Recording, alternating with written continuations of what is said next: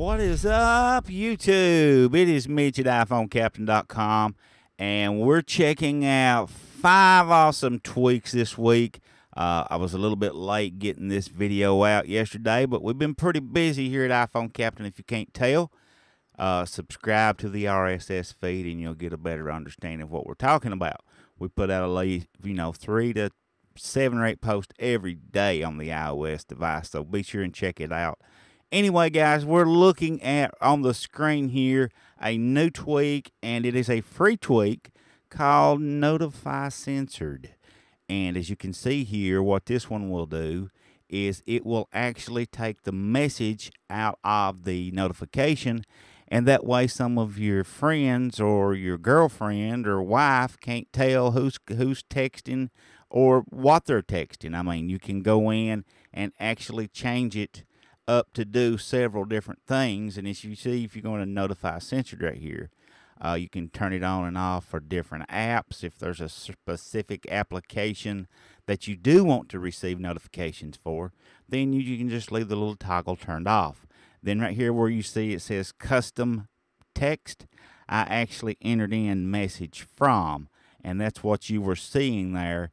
Now that little tiny notification thing there, that don't come with it. That's a different tweak, one we've already covered. Now this next one is my favorite of the day. It's called Safari Enhancer 10. Now guys, this is a very nice tweak, especially for the bigger devices like the 7 Plus and the iPads. So if you go into Safari, you see up here at the top, my URL bar disappears. See that?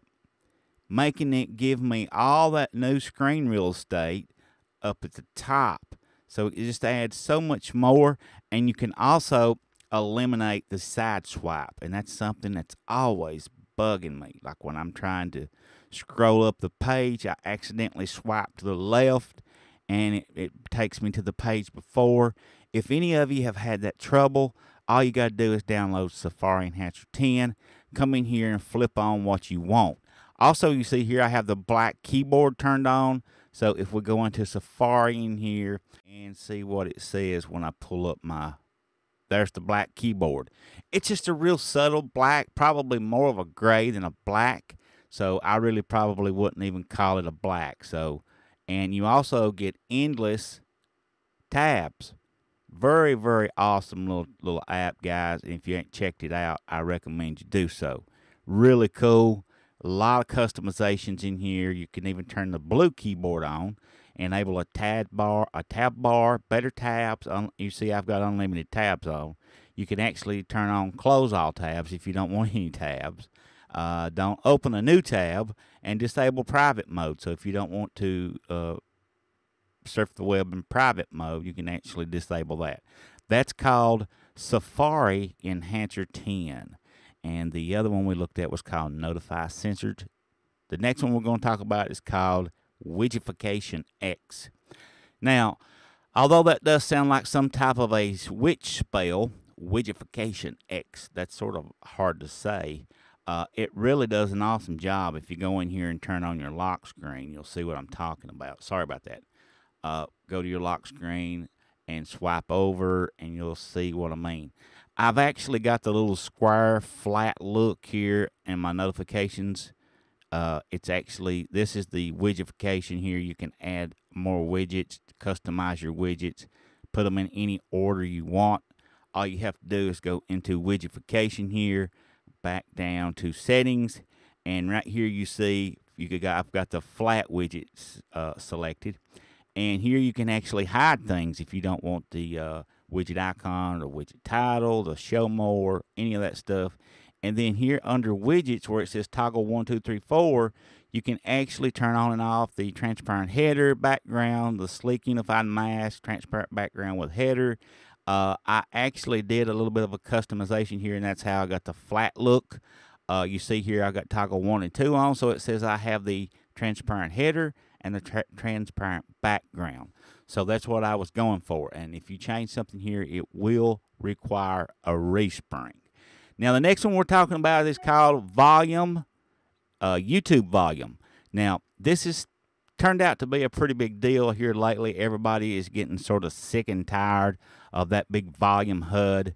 And what I'm talking about is if you go into settings here, go to volume HUD, I'm going to turn this off. And now, if I hit my, I'm going to open Safari up just to give you the real feel here. If I hit my up key, my volume up, look how much of the screen that blocks. If you were trying to read something right in the center of the screen and you turned your volume up, that's going to be right in the way. Now, there is another tweak called Bye Bye HUD that I was recently using and really liked it. Right up here it is. Now, they're very much alike. And if you turn it on, you see when you go up, look at that. Look at that HUD up there at the top. Bye Bye HUD. Pretty much the same thing. But in this Bye Bye HUD, you actually get 3 different choices. Now, I'm showing you this because volume HUD, or YouTube volume, really just gives you the YouTube look. Now, you see that up there? That's all you got, okay? But needless to say, that's an awesome tweak, guys. It gets rid of that big, bulky volume HUD right in the center of the screen, and it does make it look like the volume on the YouTube when you're watching a video on YouTube. So this developer actually did exactly what he said he would do. And the best of all, it's free. Guys, that is YouTube volume. Now, we've looked at YouTube volume. Widgetification, that's 2. Safari Enhancer 10 is 3. Notify Censored is 4. Last but not least, we're looking at Moose. Now, what does Moose do? Who ever heard of such a tweak called Moose? If you go in here to your settings, but into your notes, and if you highlight something, look what color that is. Normally, that's supposed to be like blue, or is it green? I think it's like blue. Now it's red, but it could be any color I want it to be by going to settings and going to Moose. You see here, I can actually change this to be whatever color I want. Now it looks like some kind of a green color. You see that changed. Now, if I'm not mistaken, all you have to do is pretty much open up settings. Open up your app switcher, close notes. Now open notes back up. Now it should be green. And voila. Can somebody call me Magic Man? Guys, hit that thumbs up button. It won't kill you. And hit that subscribe button.